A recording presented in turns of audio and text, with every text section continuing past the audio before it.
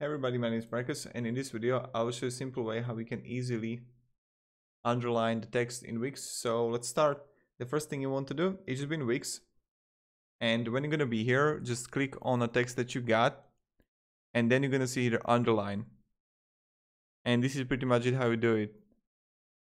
So yeah, thank you very much everybody for watching. If you have any questions, guys, ask me down in the comments. I'll be really happy to help you.